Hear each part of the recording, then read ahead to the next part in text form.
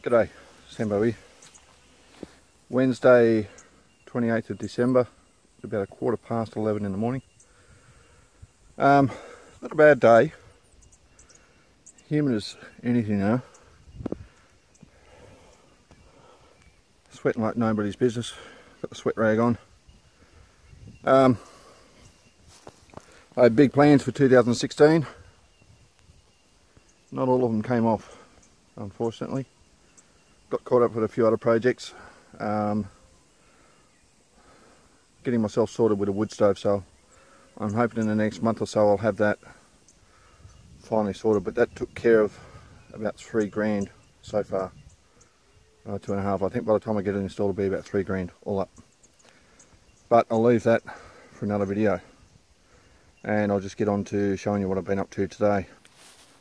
So when I started running the shack off grid, just had these two 600 watt panels. That was enough. I still had to be reasonably careful. A few months ago I added that 300 watt panel. Still not using that array at the moment. And then, what was it, last year I bought 12 of these panels, these ones here. Mum and Dad have got 4 of them. These were second hand. These are REC panels, manufactured January 2015. They'd been on a roof, there was a lightning strike nearby. The insurance company said that all the electrical gear had to be replaced. The contractor replaced them. He on-sold them to me. These are working fine. So as I was saying, Mum and Dad got 4 off me. They're running them. And I was going to run just 8 on my Giant Power charge controller, but that's got a max VOC of 145 volts, so I can only do strings of 3 panels. So then I bought that 265 watt panel. Less than ideal, but overall there's 5 watts difference between that and that one, so shouldn't be too bad. So I'll have 3 strings of 3 panels. This morning I was running 8 of these panels, so 1 series string, 1 series string, because it's overcast, so I wanted to keep the wattage up. Then the sun would clear, and the Kid charge controller, which I'm still using, that puts out 30 amps into the battery, and I'm still only running 20 amp circuit breakers. So that was nuisance tripping. So I've dropped back. I'm only using 6 of those panels now. Where are we? 1, 2, 3, 4, 5, 6. That's it. That should give me enough power. We'll go under the house and see what else I've done today to get me all sweaty. So this is my 24 volt 375 amp hour battery bank. That's 10 12 volt 75 amp hour batteries. So series, then all hooked up in parallel. Less than ideal, but these are free. Do what you got to do. You see the 2013 written on there. That's when they were installed into a shopping centre up in Canberra. They did 2 years of service up there, and they've been pulled out. I've been running off them just fine for the last couple of months. When I started off, these are 2 volt 630 amp hour forklift batteries. Got a bit of a bulge in the batteries. I paid $40 each for these. $480. They're all hooked up in series. 24 volts, 630 amp hours. So in the past, if I did want to swap between these, it was a case of unhook and hook all the cabling up to them. There's today's change.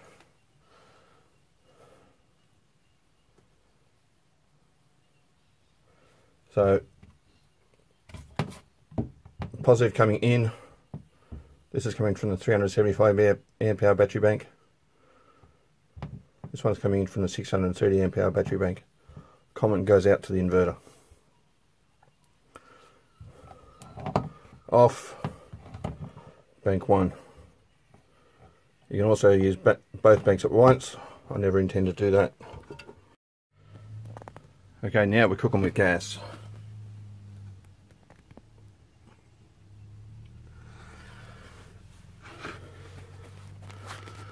Got a negative from the charge controller hooked up to the back of the inverter there.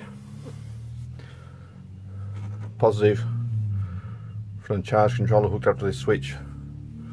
So now the charge controller is on the inverter side of that switch. That goes to both batteries. So I have my breaker turned on and got the switch turned off. No power going to the charge controller. Switch to bank 1. Charge controller starts up.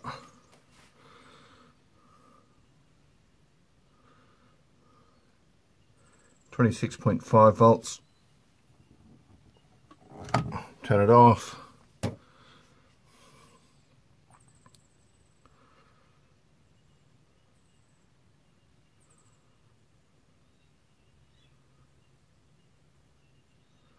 Charge controller turns off. Bank 2.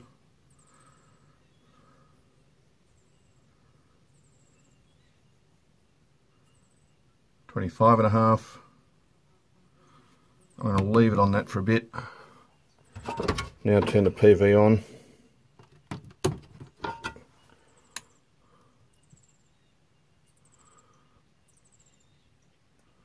It's about 2 o'clock in the afternoon at the moment, 180 watts. About 7 amps going in. And I'll leave it on this bank for a while. So it gives me just over 1000 amp hours at 24 volts under the house there. Yes, it's a little bit of a pain in the ass having to switch between the two, but overall still fairly happy with where I am. I'm still running off of that little 2000 watt inverter. I haven't got the big batteries hooked up in the shed. Might be able to get an electrician around in the new year, have a look at things, give me an idea what needs to be done. He's licensed in this state, so he can come down, have a look, tell me what I need to do, and it's just a matter of saving up some money and getting him in to do it.